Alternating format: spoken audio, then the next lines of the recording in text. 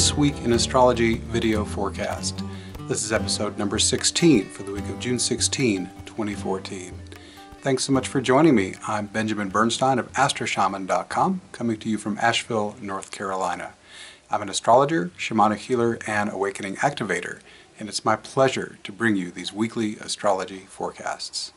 What's up for the week of June 16th? Here's the overview. A volatile, engaging T-square peaks this week, and it's energizing too. This dynamic trio of Mars, Uranus, and Pluto remind us that the energies of revolutionary transformation sparked by April's cardinal Grand Cross are still very much with us. This week also features the ingress of the summer solstice, that's the sun entering Cancer, the wounded healer Chiron turning retrograde, and much more. What are the important things that are still continuing from prior weeks? Well, we've got a waning moon.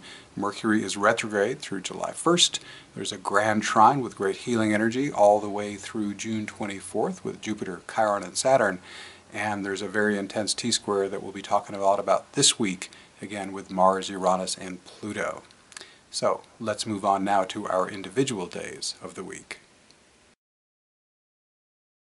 There are no major events happening on Monday, June 16th, so we're going to zip right along to Tuesday, June 17th, as Mercury enters Gemini, but it's retrograde, so it's going backwards from Cancer to Gemini, and it's going to stay in Gemini through July 12th, and as I said, it will turn direct on July 1st.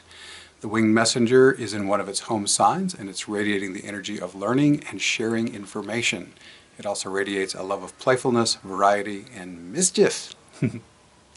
Next up, we have Juno entering Gemini, coming into Gemini from the other side, going forward. Communication, learning, and variety in domestic affairs is supported. Juno's passage through Gemini is going on through August 8th. On Wednesday, June 18, we open with Venus sextile Jupiter. Venus is at 24 Taurus, Jupiter at 24 Cancer. Expand energetically into your creativity and relationships under this aspect.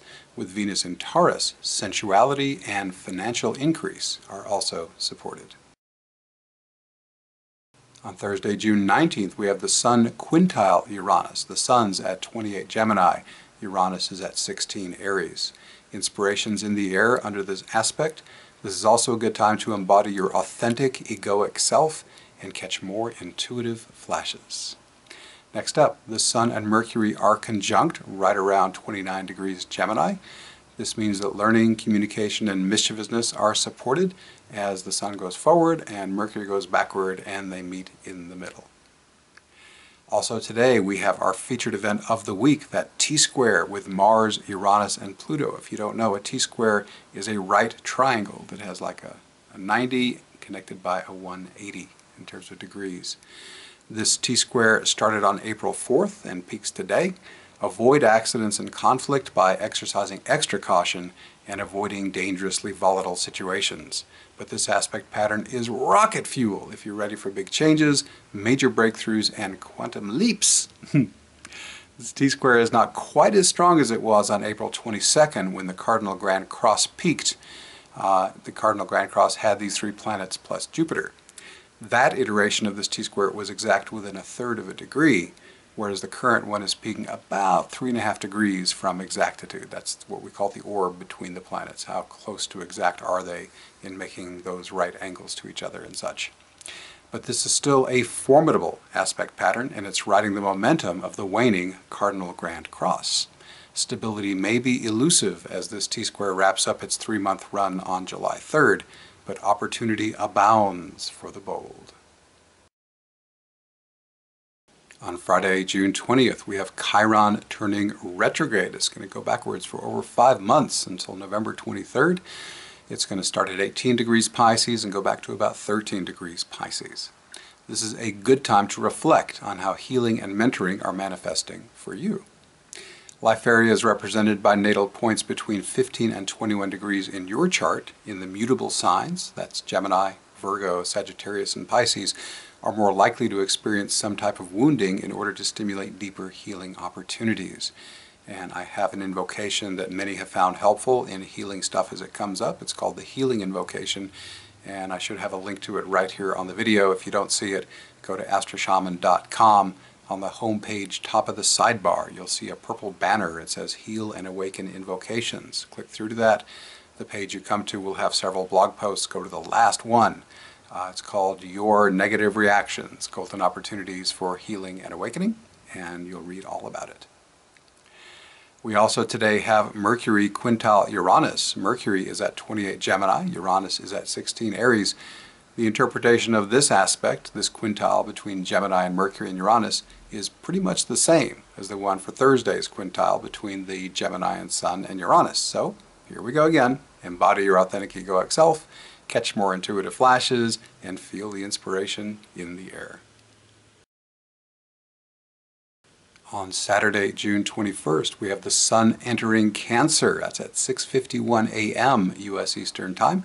And this, of course, marks the beginning of the summer solstice. The longest day of the year ushers in the energy of healing, security, and maternal nurturing. I'll be telling you more about the summer solstice chart. We astrologers can run a chart for the beginning of a season, and it kind of talks about the energy of the next 3 months.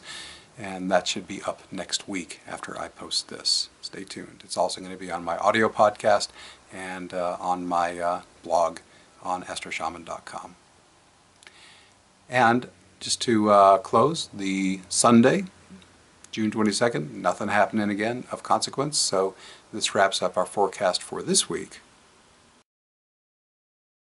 Looking ahead to the week of June 23rd, what's going to be new? Well, we have a new moon in Cancer. Mars is going to oppose Uranus, that's a pretty intense one, and quincunx Chiron. Venus will enter Gemini and square Neptune. The Sun will trine Neptune, and Pluto will trine Pallas Athena. I'll tell you all about that on next week if you'll join me on this video forecast. Thank you so much for watching. Please subscribe to my Benjamin Bernstein YouTube channel to be notified when I put new videos up. And if you like this video, please share it. This free video forecast is a partner project with iTunes' #1 astrology podcast on audio form, This Week in Astrology. It's also free. You can get my weekly astrology forecast in writing by subscribing to my free email newsletter at astroshaman.com.